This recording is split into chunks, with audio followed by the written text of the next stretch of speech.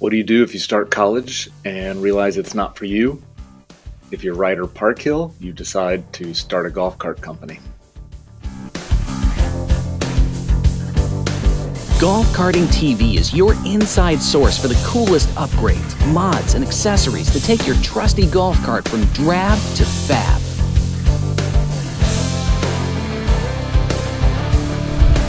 Hey there and welcome back to GolfCartingTV. My name is Matt with Converted Carts. So glad you're here with us today. Today we've got a spotlight, dealer spotlight with Ryder Parkhill of lifted and lowered golf carts out of a couple locations in Missouri. We're going to get into and talk about his story. He's got a pretty amazing story as a young guy and has done some great stuff. So let's go ahead and jump right in with Ryder. Hey, Ryder, welcome again. You were one of our very first guests on the show, but welcome back. Yeah, thanks, Matt. We're super excited to be back on here and, tell us a little bit about our story and, who we are within the golf cart industry. Awesome. Well, why don't you start there? What's your story? I mean, you're a young dude. How in the world did you get involved in owning a golf cart company? Yeah, so I grew up here in the Ozarks, around Table Rock Lake, where we've got a bunch of golf cart communities all over. Started out buying and selling them out of my garage, kind of in high school as a part-time deal, and went off to college for about a semester and noticed that school wasn't my deal, and I thought, hey, I'm gonna start selling some golf carts. So started doing it out of my garage, and right before COVID hit, kind of started taking off, really just buying and selling them online, Facebook Marketplace, kind of like how all the garage guys do it. And it slowly turned into a bigger operation day by day. And we've, moved on from about 3 or 4 different locations to where now we're in our newest one here in Nixa. And we also have another dealership in Kansas City. So it's been a kind of a crazy journey these past 3.5 years, but it's been awesome. It's fun. We've learned a lot, and we love what we do here.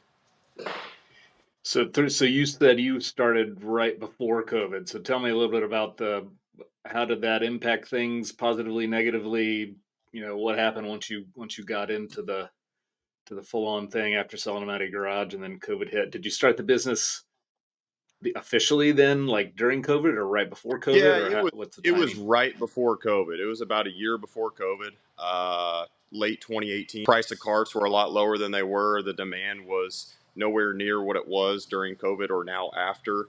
I was really just operating out of my garage in a little 2,000 square foot facility all by myself. Had one guy that helped me drive around and pick up the golf carts that we were buying and selling. And then we really kicked it all off right when COVID happened, and had a lot of time on my hands, didn't know what to do. So we started slinging golf carts. And slowly after that, we moved into our next facility, which was a brick and mortar style business. We're open 5 days a week.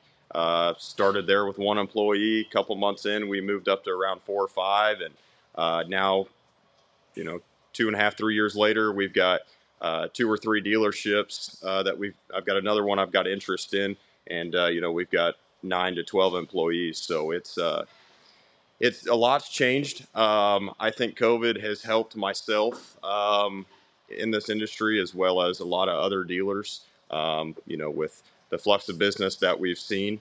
But yeah, it's a booming business, or more or less booming industry, and we're fortunate enough to be right in the mix of it all. Yeah, that's awesome. So, just in general, what was, you said you started it out of your garage and things like that, but what is it that you love about golf carts and being in this industry? What is it that got you into it, and what gets you excited and wake up in the morning? Yeah, absolutely. So that's a great question. I get asked that quite a bit. I'm a car guy, truck guy. Everything I've ever owned has been customized, or I've always put my little touches on it, whether it's a set of wheels and tires or, cosmetic things. So at heart, I've always done stuff like that. And when it came to golf carts, they were just easy to customize, a lot of different options, and you can really just put any type of spin on it that you'd like. So we started doing that early on. whether it was a set of wheels and tires or custom paint. And that's probably my favorite part of it, is being able to take something that, just came off of a golf course or has been sitting in somebody's garage just as a transportation vehicle, and we actually be able to bring it in, strip it all the way down, and build it up to where it looks like a brand new machine, or sell them a new machine that is something that they could never think they could get in a golf cart. So that's one of my favorite things, as well as just dealing with all the different type of people that walk in the door every day.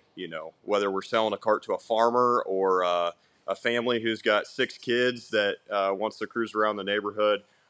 You never know who's going to walk in the door, and it's always fun to, see everybody's story and what they're in here for. Yeah, and you guys do a great job on social media and just showing the variety of different carts and things like that that you do, and it's cool to see what you have out there. Just all the, like you Absolutely. said, customization of things.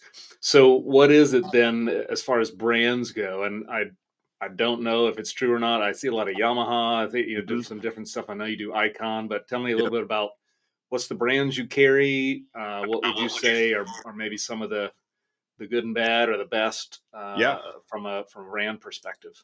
Yeah, absolutely. So when we started out, we were just selling used. The first brand that we started selling new was Icon, kind of when they got their start pre-COVID or right at COVID. So we're currently an Icon dealer.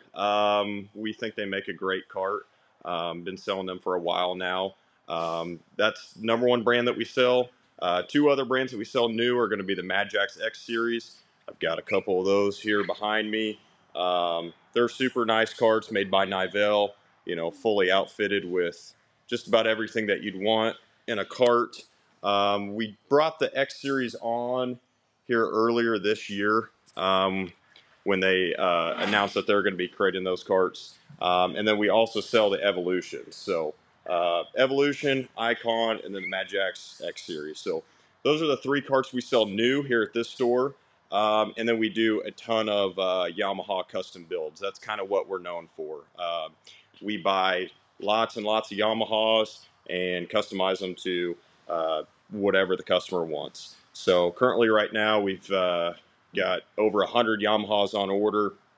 My guys are working on them all day long, every day, and building those carts for the customers. So I've got one over here I can show you. We just finished up. This one's pretty neat here. This is just a little example of what we do. This one's red body, red wheels and tires, diamond stitch seats, just a golf package for a guy that's just going to hit the course. So those are Nice. really fun to customize any way you want. Yeah, that's cool.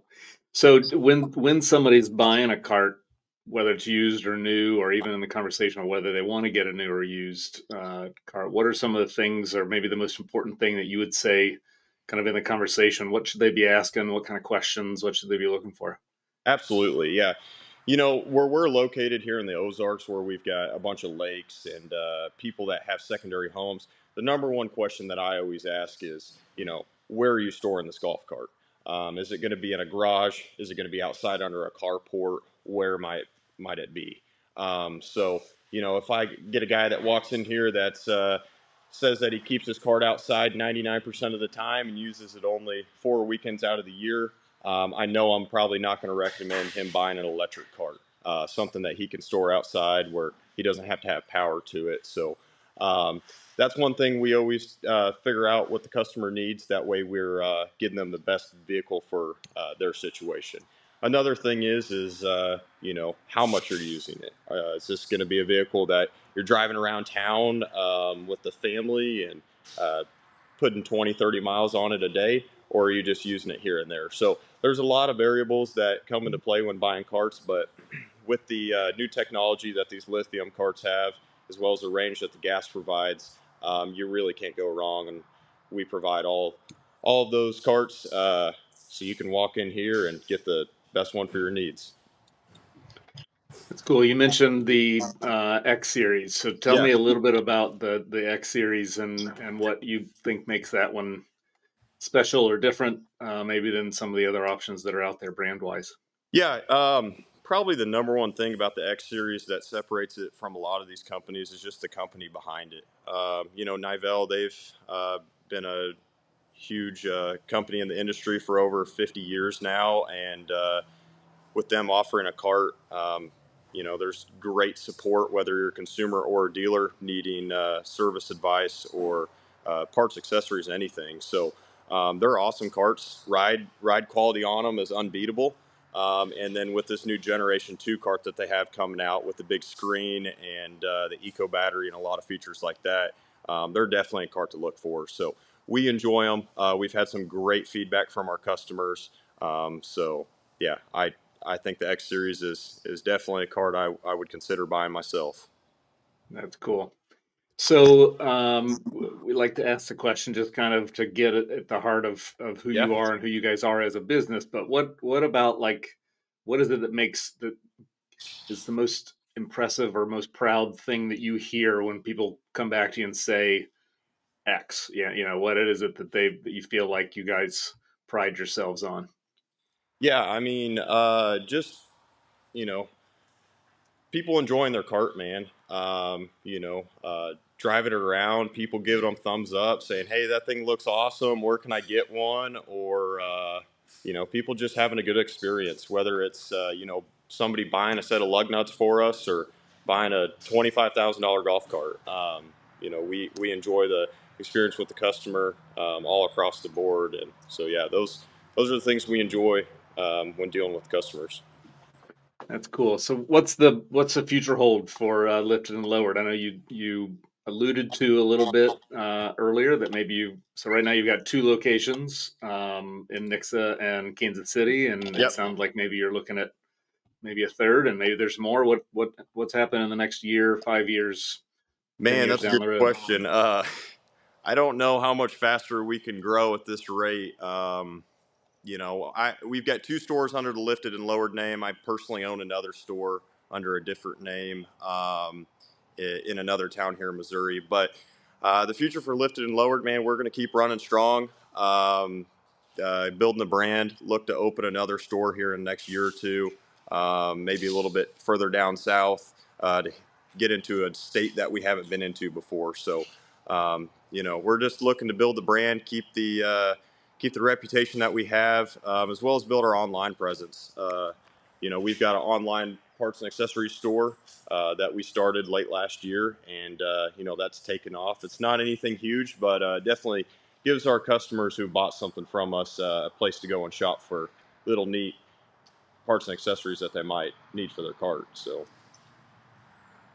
Yeah, that's cool. And I think the specific thing that you guys have in particular, I know, is aftermarket parts for yeah, some of those brands that may not have a whole lot of extra aftermarket parts, right? So exactly. Icon and Advanced TV and things like that. So that's Yep. good to have.